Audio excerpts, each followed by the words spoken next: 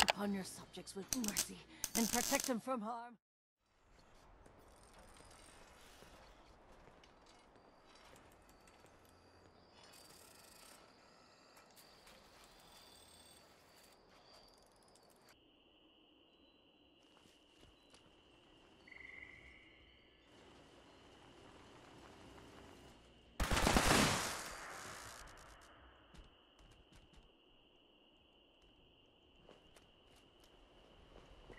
So, when you killed that robobrain, the scanner seemed to pick up on some high-security signals all around the area.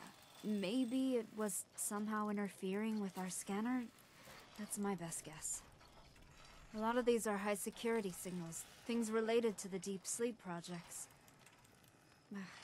Other projects too, ones I don't know much about. From the signature of the signal here, it seems to be a classified meeting between top officials regarding the Deep Sleep project. Can you stop by and pick it up? I figure it might give us some more leads, or a name, or anything.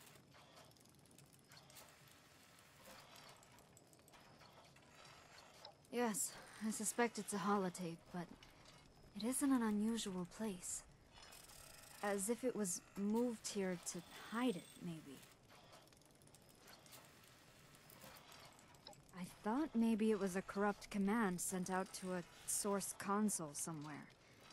It was just red sunset, and that's it. Not surprised.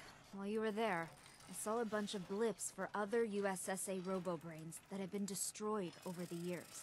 And there were a great many of them around some old USSA data facilities. Trying to get inside for some reason? I don't know.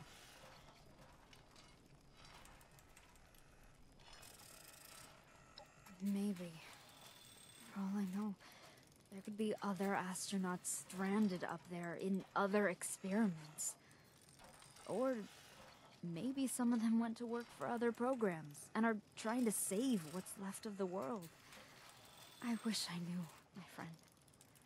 I wish I knew. Oh, be still, my beating heart. That sounds like a dream come true, my dear friend. But also, you don't stand a chance. I hope you won't be gone for too long.